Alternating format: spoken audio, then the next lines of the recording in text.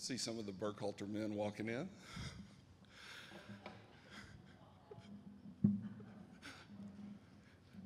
I'm Alan Kramer. I'm one of the stewards here, and we want to thank you all for being here in person or online. And first thing I want you to do, take out a card, register, but on the back, that's the most important part because we would like to pray for you.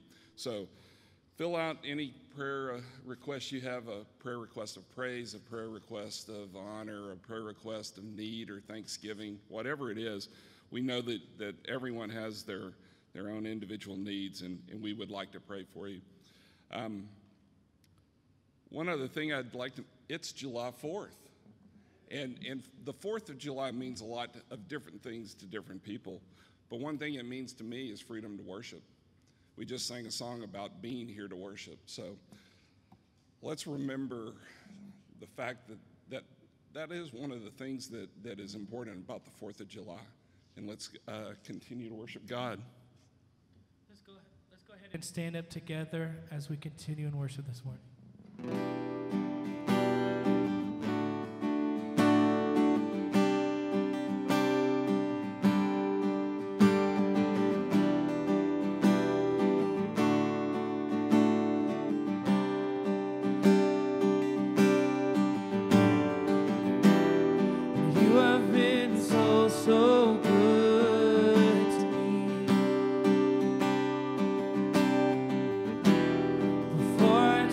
Breath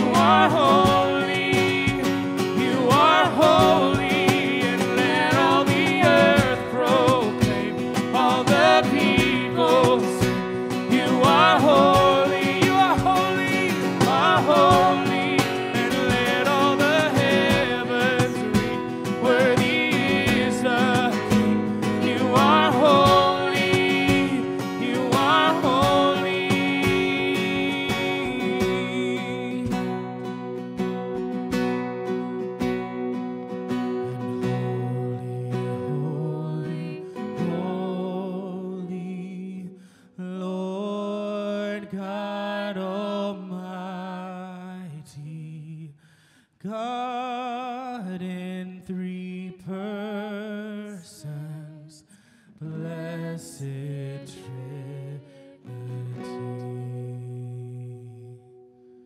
You may be seated.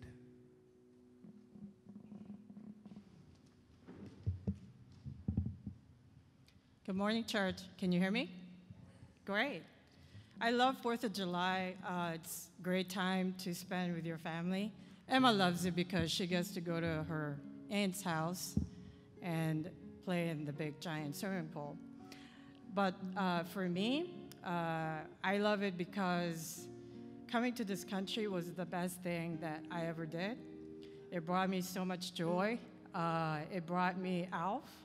It brought me Emma. It brought me this church. And most importantly, I found God. So as we thank our God for our freedom and our founding fathers, let's pray together. Our Heavenly Father, we thank you for our freedom on this special day. We affirm you as the source of all freedom, and it is bright with the memory of those who declared that life and liberty are your gift to every human being. Please continue to guide us in the good work that started long ago and move forward with our strong will for solidarity. This is the only way we can truly honor you. Give us the grace and the wisdom to understand the ways of others, to offer friendship, and to find the common good in all of us. The good you have gifted us, our Creator.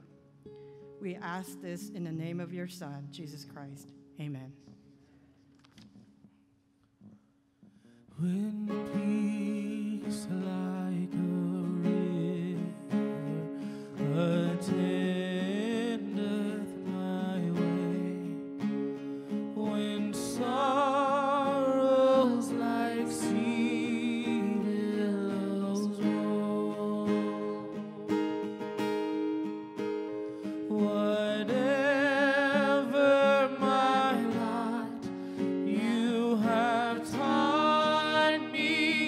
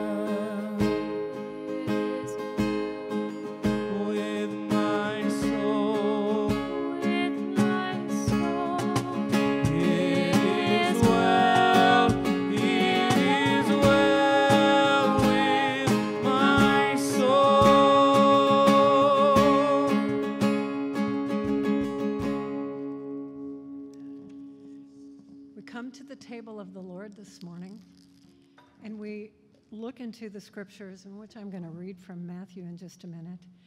But I am convicted that at the very first table of the Lord, there was betrayal all around. There was betrayal at the table by Judas, and still Jesus knew his heart, and he chose him.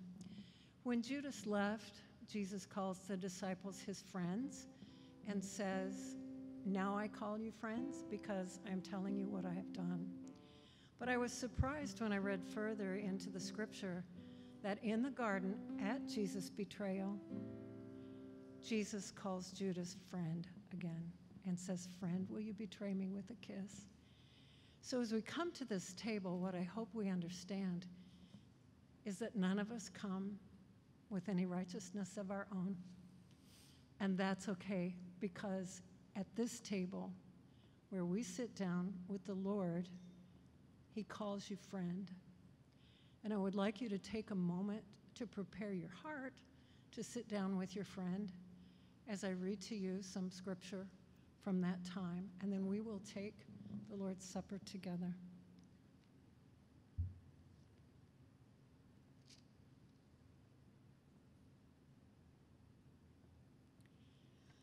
On the first day of the feast of unleavened bread, the disciples came to Jesus and asked, "Where do you want us to make preparations for you to eat the Passover?"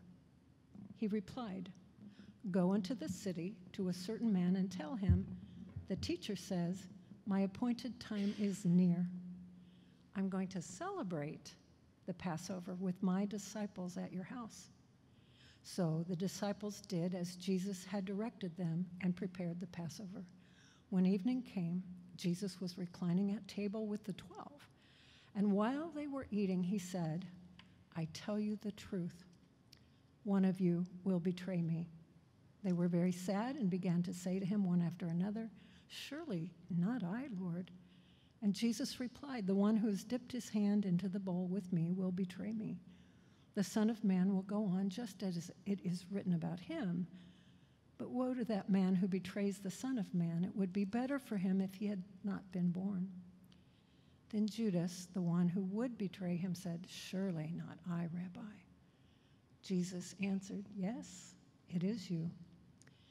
And while they were eating, Jesus took the bread and gave thanks and broke it and gave it to his disciples, saying, 'Take and eat. This is my body.' If you would take the bread from your packet and eat this."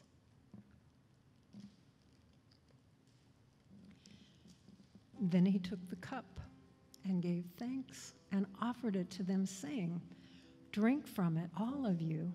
This is my blood of the covenant, which is poured out for many for the forgiveness of sins." Blessed be the reading of the word. Would you please pray with me together the prayer he taught us? Our Father, who art in heaven, hallowed be thy name. Thy kingdom come, thy will be done on earth as it is in heaven. Give us this day our daily bread, and forgive us our trespasses, as we forgive those who trespass against us. And lead us not into temptation, but deliver us from evil. For thine is the kingdom, the power, and the glory forever and ever. Part of the way we show our gratitude is that we give from what we have, our time, resources, and our gift of money. As you are welcome at home to give online or mail a check, you can drop it in the back as you leave. May the good Lord bless you so that you may be a blessing to others. And if you would please stand as we sing the doxology. Praise God from whom all blessings flow. Praise him, all creatures here below. Praise him above, ye heavenly hosts. Praise Father, Son, and Holy Ghost. Amen. You may be seated.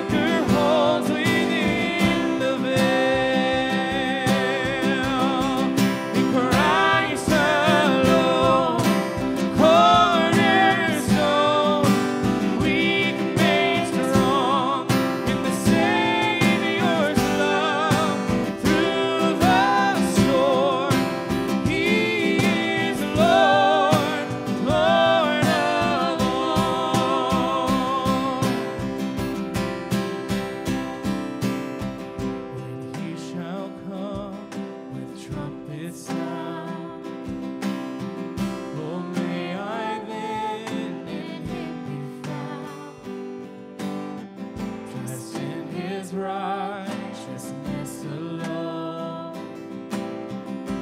faultless and before the throne.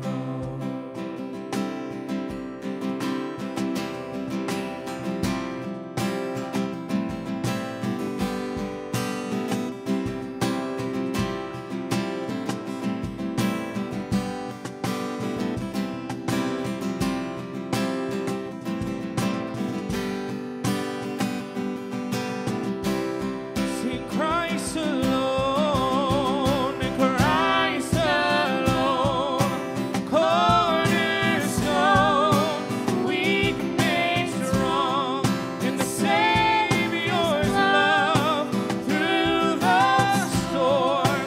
He is Lord, Lord of all. In Christ alone, cornerstone, weak made strong in the Savior's love through the storm. He is Lord, Lord of all.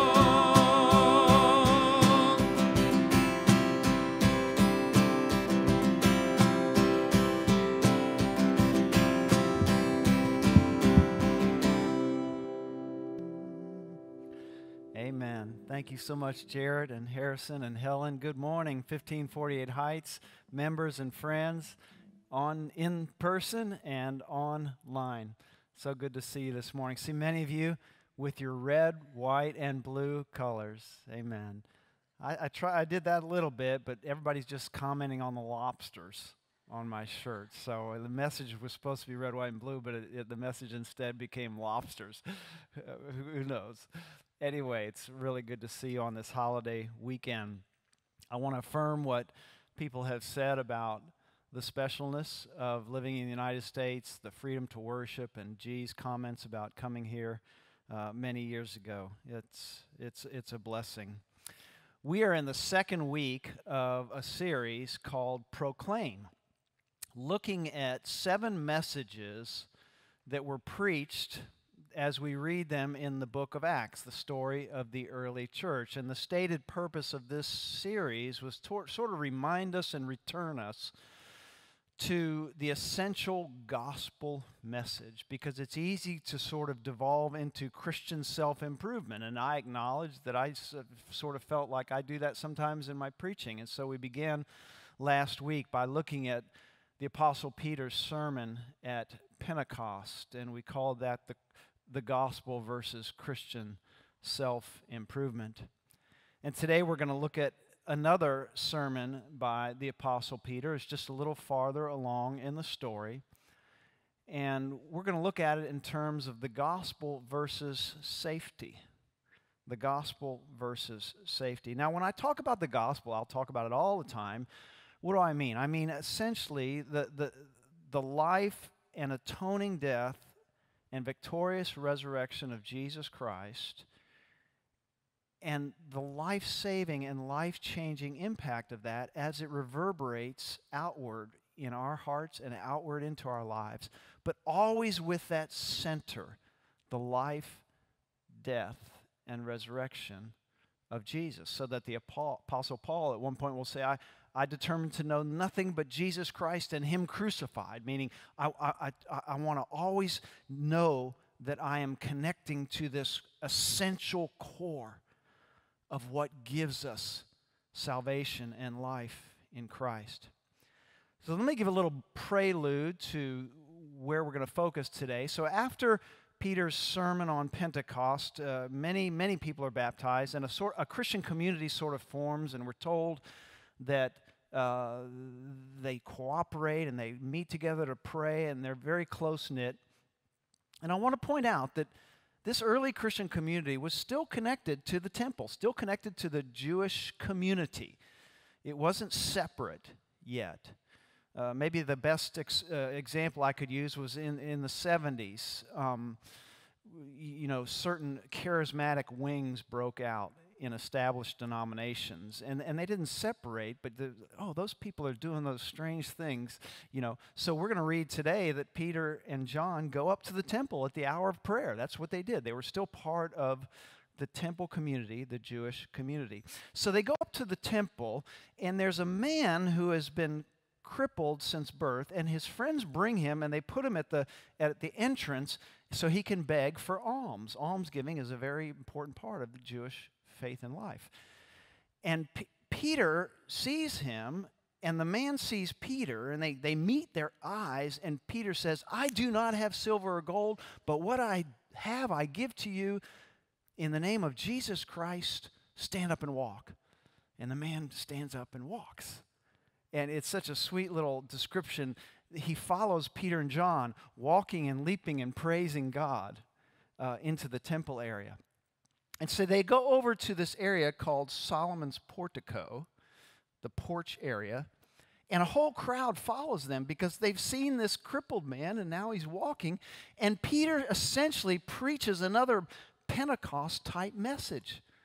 That why do you marvel at what you see? In the name of Jesus Christ, this man has gotten up and walked, and he talks about who Jesus is and how the Scriptures foretold the Messiah, and God has raised him up. You crucified him.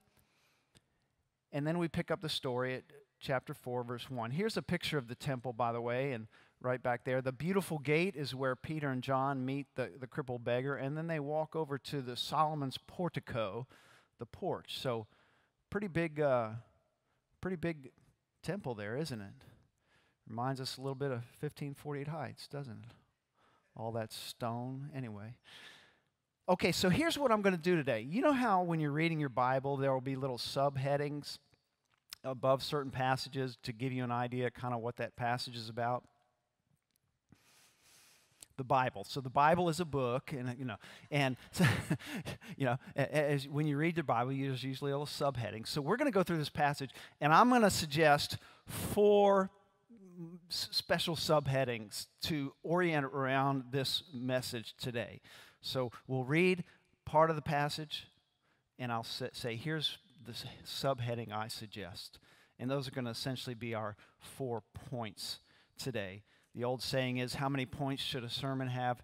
At least 1, right? Well, we're going to have 4.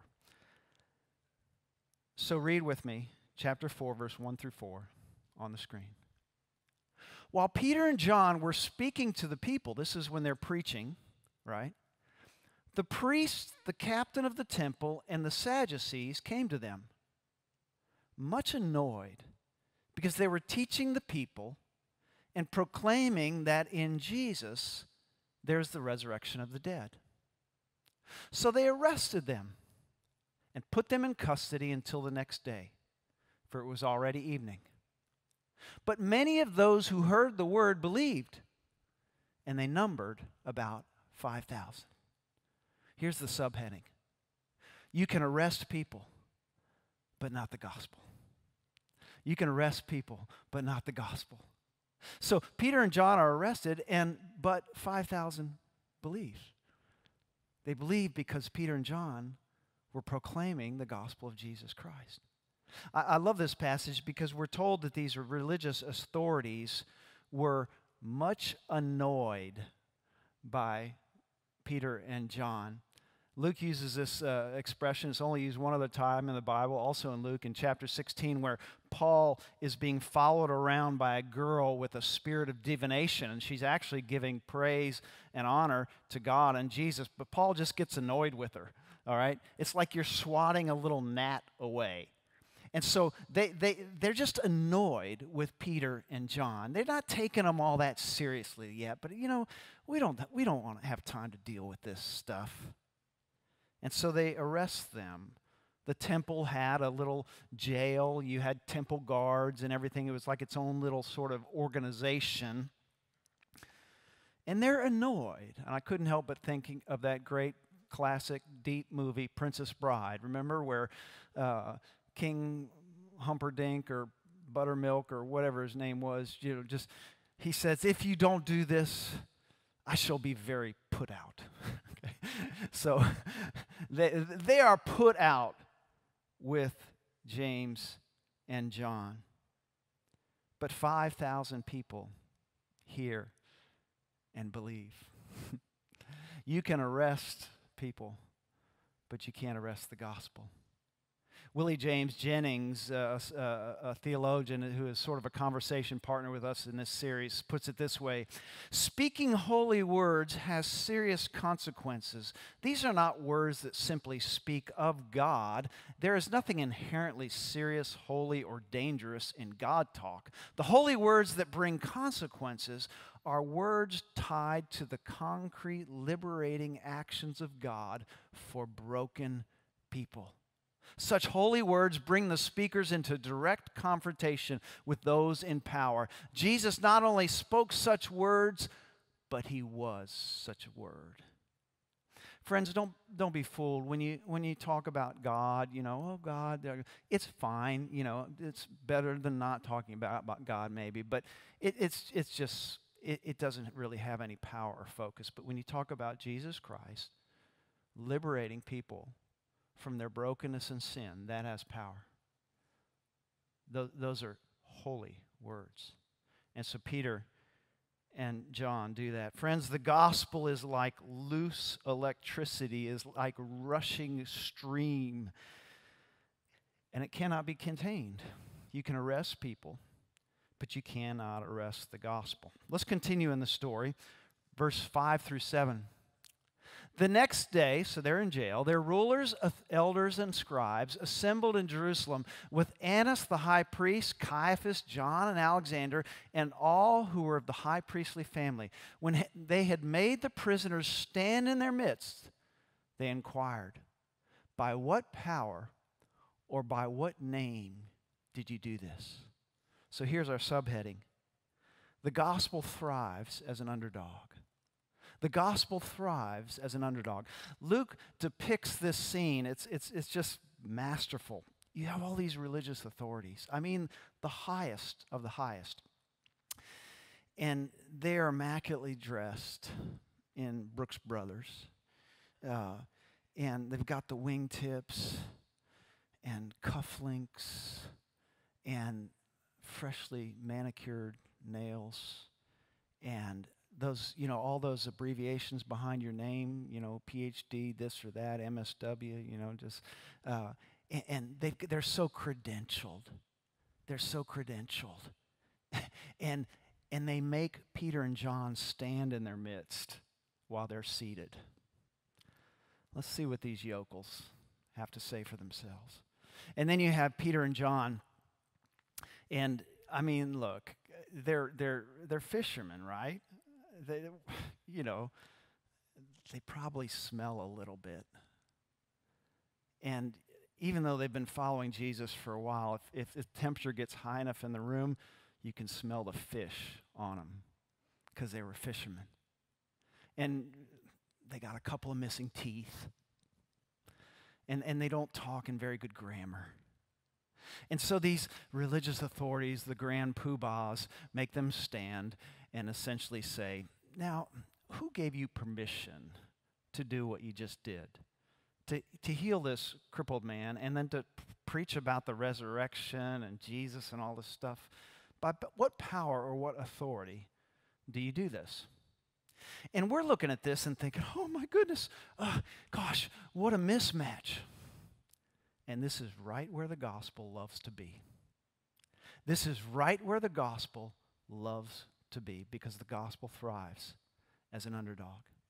There's a scene from a movie that was 35 years ago when Randy Burkhalter was 40. But anyway, that was for Randy, because Randy's got his two brothers here, Robbie and Ronnie, and it's like the three amigos. I'm looking at the Three Musketeers, or maybe the Three Stooges. I don't know, but anyway. But where was I? I don't know. I'm telling you. So Luke's got him standing there, and Silverado, yes, 1985. It was a Western, one of those classic Westerns. And Danny Glover, the actor, plays one of the good guys. And he walks into this saloon, and he says, I'll take a drink. And the bartender, you could tell, didn't want to serve him, but she serves him. And then the manager walks out and spots this black man and says, "I'm sorry, you're not welcome here." And 3 local tough guys stand up to back up the manager. And Glover turns to face them. And over here, Kevin Kline and Scott Glenn, they don't know Glover, but they're looking at him. He's a big dude, and he looks pretty tough. But Glenn goes, 3 against 1. Is this a fair fight? And Kevin Kline says, "Which way do you mean?" You find it as funny as I did at the time. But so we're looking at the religious authorities of the grand poobahs and little Peter and John, and we're saying, isn't this a mismatch? And the gospel is saying, which way do you mean? Which way do you mean? This is right where God works. Do you know where the gospel is outmatched? When the gospel is wearing the Brooks Brothers and the wingtips and the manicured nails and the nice gold watch and has all the degrees and credentials and thinks it's so prestigious. That's where the gospel just loses its power. Whenever it's in the places of power of the world. And so when Peter and John are sitting here right before the panel, oh, this is perfect placement. This is perfect placement because the gospel thrives as an underdog. We're told that in verse 13, they say, these are uneducated and ordinary men. Where do they get this power they've just spoken to us with? And the word for ordinary is idiotes, from which we get idiot. It doesn't mean the way we use it. It means they were untrained. They were unschooled. How did they're not experts. And yet they speak and preach the gospel with power. Friends, the David versus Goliath scenario plays itself out all the time in the Christian life, where Christians are underdogs. The gospel is an underdog. The work of the church or the work of any of us is an underdog. And God is able to use that and work with great power, much more so when we're the favorite, okay? You think of our story here at 1548 Heights. It is such a common story that a 100-year-old church, the demographics have changed in the area, and it's shrunk down to a few people, and they can't sustain it, and so they sell it to another church that comes in from a suburb or something and plants a satellite and replants and revives. That's a very common story. You know what is a very uncommon story? Is when the very people who are there replant and revive. And that's what we've been doing for the last 5 years. And we've been underdogs, and that's right where we need to be, because God works in special ways when the gospel is an underdog, and we see that here. Let's continue verse 8 through 12. Then Peter, filled with the Holy Spirit, so he's responding to them, and said to them, rulers of the people and elders, if we are questioned today because of a good deed done to someone who is sick and are asked how this man has been healed, let it be known to all of you and to all the people of Israel that this man is standing before you in good health by the name of Jesus Christ of Nazareth, whom you crucified, whom God raised from the dead. This Jesus is the stone that was rejected by you, the builders. It has become the cornerstone. There is salvation in no one else, for there is no other name under heaven given among mortals by which we must be saved. Good thing Peter was so meek in the face of these authorities, right? Friends, here's the subheading. The gospel keeps Jesus preeminent. The gospel keeps Jesus preeminent. You know, Peter, he missed his opportunity. He could have started building a great brand here. You know, mentioning on social media, yeah, healed a crippled beggar the other day. If you'd like me to help your church do that, you know, start getting that little personal development thing going. But instead, Peter says, let's make no mistake about how this happened. It happened because of Jesus Christ. The gospel keeps Jesus preeminent. Let me tell you something about the establishment. The establishment loves control and order and predictability and certainty. And this is also true of religious establishments. The 20th century theologian Karl Barth once said, and I want you to listen to this, religion is often man's last stand against God. Religion is often man's last stand against God. We put up the wall of religion so God won't break in too much and change the things we hold most dear. And that's what's happening here. Peter is announcing changes, and the religious establishment doesn't like it. This is the religious establishment, by the way. It's not the government. It's not the government. It's the religious authorities. Churches get used to the way we always do things, and if the Spirit breaks in, that's inconvenient. That's inconvenient. You know what that's like. You do. Because there are times when the Spirit of God is trying to urge you to do something different, to take a chance. We'll talk about that in a minute. And you go, that's not the way I always do things. That's not the way I always do things. Would you please work in the ways that I authorize you to, God? The gospel keeps Jesus preeminent.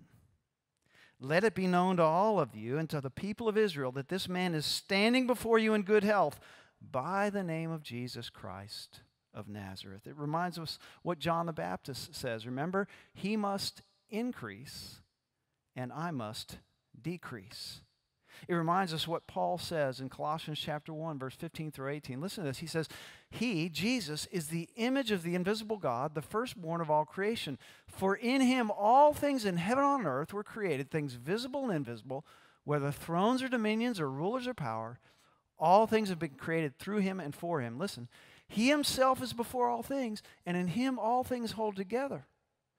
He is the head of the body, the church. He is the beginning, the firstborn from the dead, so that he might come to have first place or preeminence in everything. Friends, too many Christians say, he must help me increase. That is Jesus' role, to help me increase. And John the Baptist says, he must increase and I must decrease. The gospel keeps Jesus preeminent. God isn't trying to help us build our brand. Now, it's fine if we're doing that vocationally or commercially. That's all fine. But that's not God's purpose in us. It is to build Jesus' brand.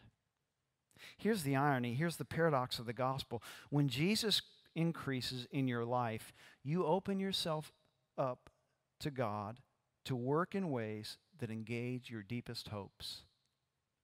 Let me say that again. When Jesus increases in your life, you open yourself up to God for God to work in ways that engage your deepest hopes. May I say that a third time?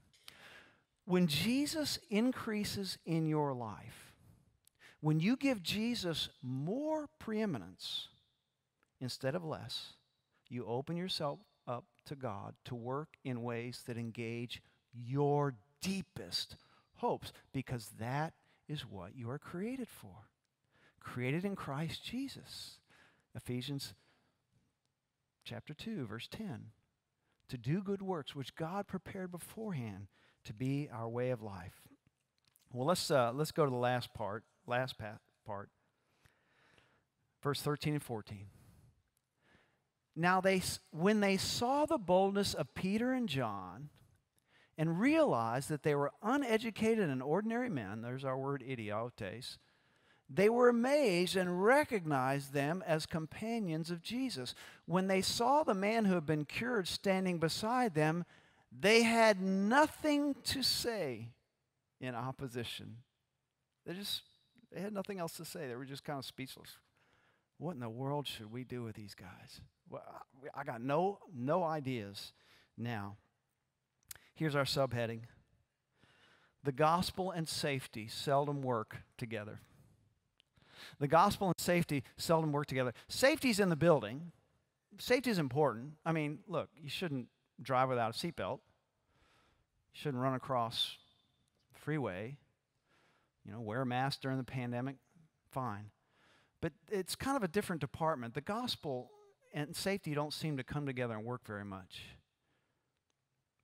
And what we see is they notice Peter's boldness. They notice Peter's boldness. Listen to what Willie Jennings says about that. He says, Peter speaks boldly, but this boldness is not the result of character, refinement, or moral formation. Peter has not become the great man who stares down his enemies with epic courage, the kind that creates an odyssey or heroic tale. Indeed, there is no such thing as individual boldness for the followers of Jesus. Of course, each disciple can and must be bold. Listen. But their boldness is always a together boldness, a boldness born of intimacy. The modern live individualism is most powerful when we imagine that boldness comes from within. It does not, it comes from without, from the Spirit of God. This whole thing reminds us of what Jesus says in Mark chapter 13, verse 11. Read it with me. He says, when they bring you to trial and hand you over, do not worry beforehand about what you are to say, but say whatever is given you at that time. For it is not you who speak, but the Holy Spirit. Friends, the gospel and safety seldom work together. During the pandemic, there was a legitimate concern about doing things safely. And I have no issue with that. But there was an expression that came out of that. It didn't originate in that, but we heard it over and over and over, and it became almost like a shibboleth. That's a biblical expression, meaning you say the words and you're accepted. I'm going to put it on the screen for you and see if you can finish it for me. Out of an abundance of caution. Out of an abundance of caution, we've decided to close this or that or not do this or that. I mean, we heard it over and over. Fine for the pandemic. Here's my point. That can become almost like a personal philosophy, almost like a worldview, almost like a religious practice. Out of an abundance of caution, we're not going to take any risks. One commentator says, safetyism, placing safety above all else, has almost become like a new religion. Friends, if Jesus had said out of an abundance of caution, he probably wouldn't have ever associated with women or empowered them. He wouldn't have touched lepers because that was forbidden by the law. He wouldn't have sent out disciples 2 by 2 with no supplies because, they might run out. He wouldn't have transformed the Sabbath. He wouldn't have given the Great Commission. What if Jesus had lived with the mindset of out of an abundance of caution? In John chapter 10, verse 10, many of us know this verse. Jesus says, the thief comes to kill and destroy, but I came that they may have life and may have it abundantly. Do you think he means so we can have an abundance of caution?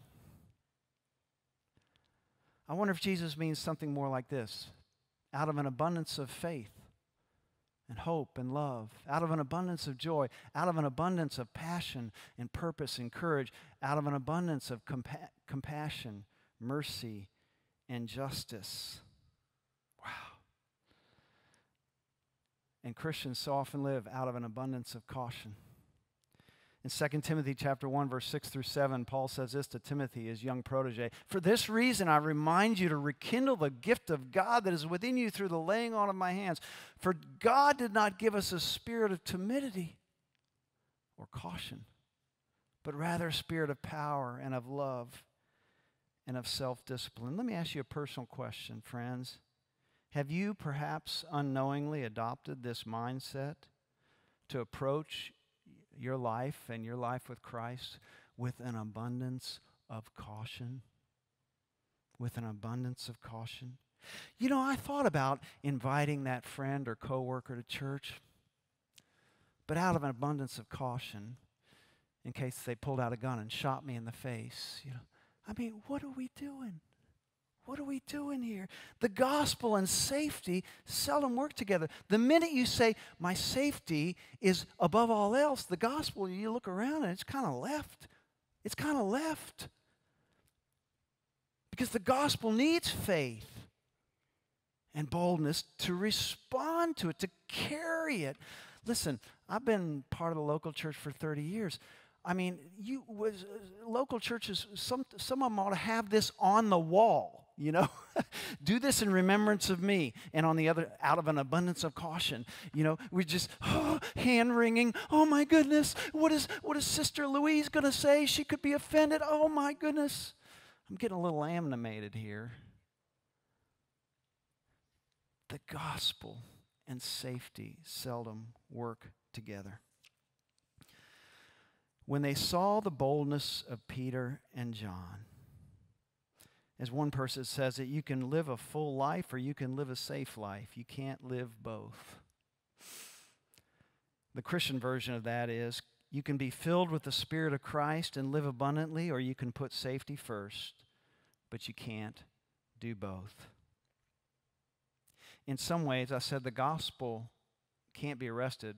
People can. In some ways, we arrest ourselves. We arrest ourselves by our low expectations and by our concern with comfort and safety. Apropos of this day, what if 246 years ago, the Continental Congress had said, out of an abundance of caution, we're not going to issue the Declaration of Independence. We're going to plead one more time with King George that he would maybe help us exercise our rights and not be so tyrannical to us and not rob us with excessive taxation, all these things, out of an abundance of caution.